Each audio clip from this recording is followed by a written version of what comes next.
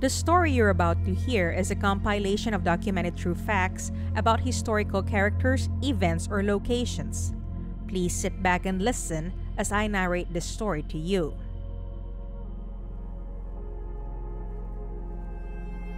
A chilling scream cut through a peaceful neighborhood in the village of Westbury around 3 p.m. on July 4, 1956.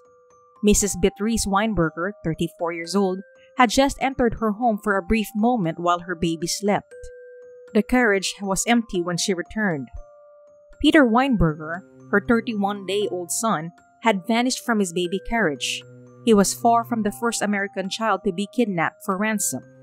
He was not from a well-to-do family. He came from a middle-class family in suburbia. His father, Morris, was a humble pharmacist.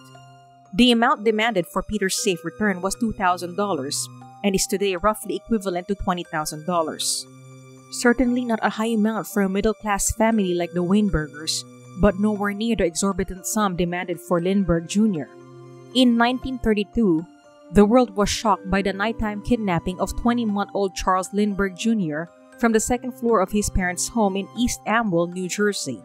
A ransom note demanding $50,000 for the return of the famous aviator's son was discovered.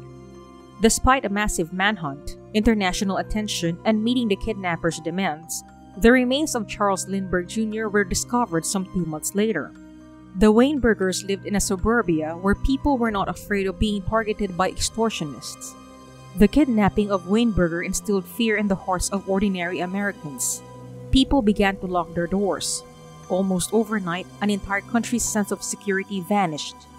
When Mrs. Weinberger came back to check on her son, all she found was an empty carriage and a ransom note. The note read, "Attention, I'm sorry this had to happen, but I am in bad need of money and couldn't get it any other way. Don't tell anyone or go to the police about this, because I am watching you closely. I am scared stiff and will kill the baby at your first wrong move. Just put $2,000 in small bills in a brown envelope and place it next to the signpost at the corner of Albemarle Road and Park Avenue at exactly 10 o'clock tomorrow, Thursday morning. If everything goes smooth, I will bring the baby back and leave him in the same corner, safe and happy, at exactly 12 noon. No excuses, I can't wait." The note was ominously signed, "Your babysitter." The Weinbergers ignored the kidnappers' warning and contacted law enforcement. Police asked the press to refrain from covering Peter's kidnapping for one day until the ransom was paid, fearing that front-page headlines would scare off the perpetrator, or worse, drive him to harm Peter. Except for the New York Daily News, which ran the story of Peter's kidnapping in its evening edition, the newspapers cooperated. By the next morning, Peter's kidnapping had made the front pages of every New York newspaper. The shock of such a crime against such ordinary people quickly spread across the country. After all, if it could happen to the Weinbergers, it could happen to anyone. If it could happen in the suburbs, in the middle of the afternoon, it could happen anywhere to anyone. The Weinbergers left the money in an envelope where they were instructed to at the end of the street the following morning. But by then, the house was crawling with cops and whoever had kidnapped Peter never showed up at the drop. During the press conference, a tearful Beatrice Weinberger went on TV and radio to make an anguished plea for the return of her baby, who needs the care of his mother, before breaking down in sobs and being unable to continue. The heartbreaking scene had no effect on the baby snatcher. It took 6 long, agonizing days for his parents to hear from him again. He told Morris to take a specific exit off Northern State Parkway, a major thoroughfare serving Westbury and the rest of Nassau County, and leave the ransom there. When no one showed up to collect the money, the kidnapper called the Weinbergers again, this time changing the drop point to another exit down the parkway. A blue duffel bag was waiting at the exit, along with a second handwritten note with instructions on where to find Peter. The note, however, only provided false hope. Peter was not present.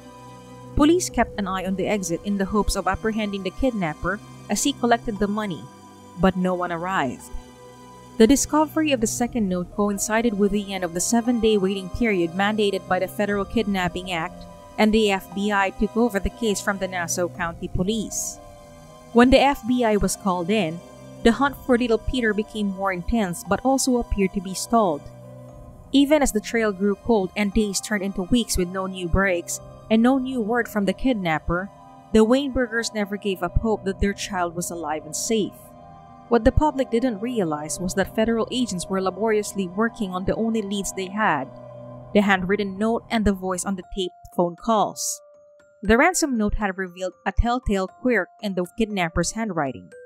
Following the examination and elimination of nearly 2 million samples from military records, tax returns, voter registration forms, and DMV applications in the New York area by a dedicated force of 150 federal agents and Nassau cops who had been working around the clock looking for a signature with the same distinctive characteristics, the search was called off on August 22, 1956. An agent at the United States Probation Office in Brooklyn noticed a similarity between the ransom notes and writing in Angelo John LaMarca's probation file. They hit pay dirt when a weary agent combed through a file of people whose probations were about to be discharged and found a signature that matched the handwriting. The Treasury Department had arrested LaMarca for bootlegging. LaMarca, a married father of 2 young children, worked as a taxi dispatcher and truck driver. He also had a beat-up green Plymouth. A green car was parked near one of the pricey homes on Abermurley Road, a lovely 3-lined street in the village of Westbury, on the afternoon of little Peter's kidnapping. Agents immediately hauled him in for questioning, despite the fact that there was only a slim chance Peter was still alive. LaMarca, on the other hand, proved to be a difficult nut to crack. After the feds played back the tape of his voice talking to the Weinbergers, he finally cracked after more than 24 hours under the lights. It was a senseless crime committed by a naive man in desperation. LaMarca confessed to murdering a baby for the sake of his own children using twisted logic. He informed authorities that he was in serious financial trouble. He had recently purchased a $15,000 house he couldn't afford. Brooklyn loan sharks were after him for previous loans, and he was terrified that his wife and children would soon be out on the street. LaMarca was arrested at his home on August 23, 1956, by FBI agents and Nassau County Police. LaMarca stated that on July 4, he was driving around aimlessly when he noticed Mrs. Weinberger pushing a baby carriage in front of her house, and the distressed father came up with a brilliant idea to make a quick buck. Mrs. Weinberger was leaving her son in the baby carriage as she walked into her house. LaMarca scribbled a ransom note in his truck on the spur of the moment and snatched Peter and drove away. He told investigators that he went to the first drop site the day after the kidnapping with the baby in the car but was scared off by the amount of press and police in the area. He drove away, leaving the baby alive in a tangle of honeysuckle vines near exit 37 on the northern state, not far from his house under a darkening sky. On August 24, a swarm of cops and federal agents searched the area and discovered Peter Weinberger's decomposed remains. An autopsy revealed that the baby suffocated to death after being placed face down in the earth. LaMarca did not violate the federal kidnapping statute because he did not cross state lines, so he was turned over to the Nassau County authorities for state prosecution. He used an insanity defense at his trial that winter in late 1956, but a jury of 12 angry fathers quickly found him guilty. On August 7, 1958, he was electrocuted at Sing Sing.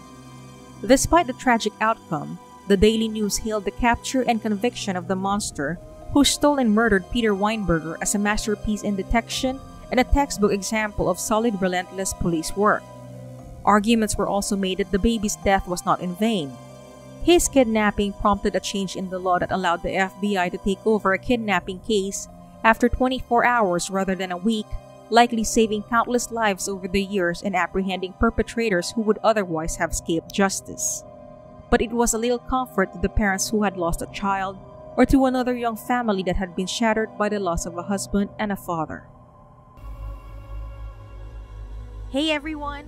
I just wanted to express how grateful I am that you took time out of your day to listen to my narration. This is Nikki of Twysted Mind, and I'd like to wish you a wonderful rest of your day. Salamat!